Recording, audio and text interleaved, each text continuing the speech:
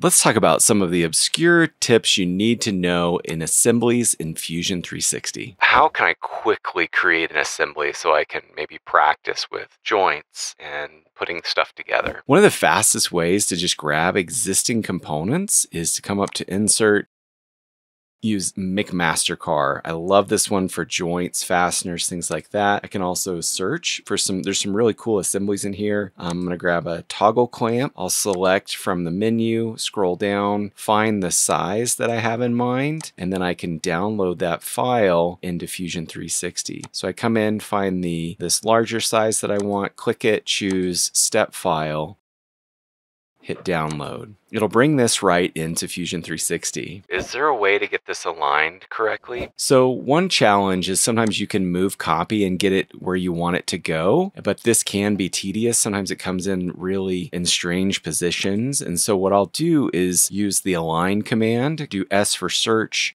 align, and then I can select maybe, like, for example, this face, and the origin has the top plane. I'll select the top plane. It's doing the opposite of what I wanted. I'll hit flip, hit OK, and now I'm in a good position. Sometimes when I drag stuff, it just does not behave like I expect. So like in this assembly, when I look at it, the whole thing moves around, but it's acting like one fixed component. And if I look, it's one component with a bunch of bodies. So that is actually how Fusion views this, is it's one fused together component, really. So what we need to do is create these into components. So just select all of them in the browser, right click, choose create components, and you now have all of these subcomponents that belong to this upper level assembly. So what should I do first? First thing you want to do, I've talked about in some recent videos, is you want to make sure that something is either grounded or rigidly connected to the top level node. So I'm going to do that now. I'll say that this base component is an as-built joint.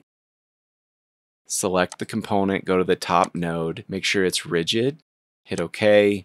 And now that's locked in space. So when I drag things around, sometimes I do that and then I'll undo it. But it's worth noting that our undo menu has the ability to look back and see all the steps you've done, along with even the redo has the full menu of what you can redo. I love using this undo too far, and I can make sure that I'm only going as far back as I meant to. I don't want to undo that joint I just added or this component creation. So this looks good. Now that we want to start adding some joints, I'm going to use the as built because everything is designed in place where it's supposed to be. So I'm going to select first this pin going to this bracket piece, and I want to make sure the Revolute spinning about this axis.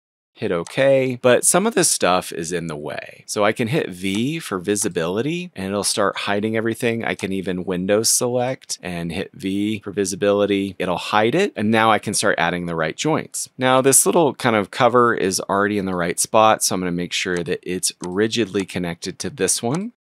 Is there a way to show components you've hidden and bring them back quickly? So come up to the top level here, right click, choose show all components, and sometimes you need to also do show all bodies, and now you can see everything that was hidden in the menu. Next, let's right click, do an as-built joint. I'm going to make sure these two are connected to each other rigidly, and then I like to just drag things to see what's missing. Hit undo, do that again, and so I'm going to do that as-built joint from here to here. This is a Revolute around this axis, hit OK. As-built joint from here to this lower bracket around this axis, that looks good, hit OK. Let's drag it and see. Now these pins are just kind of showing more for aesthetics, so we can hide these briefly, or we can rigidly connect those to the other components. That would also work. So I want to rigidly connect this component to these. So let's right click, do an as-built joint and go from these two. And this is rigid. Is there a way to quickly select something and figure out what joints are applied? Yes, so select the component you care about. Sometimes you get lost trying to keep track of all the joints. Click it, find it in the tree, right click on the component, choose select referencing joints. And that should wake up your joints. And so there's a one gotcha with this. Sometimes it doesn't always wake up the folder. If I come turn on the folder and then do it again, it will tell me the joints that it does have. And so it's telling me this is the rigid. Also, if you're on your joints menu, you can right click and choose select components. It'll tell you what was selected. So that's also helpful. If you right click on something and it does not have any joints yet, it will not have that option of select reference joints. I want to apply all these rigid joints quickly. Yes, so I could come in and do an as-built rigid for all of them and just click through, or there's actually a better way. You can do what's called a rigid group. So just come in, select all the affected components,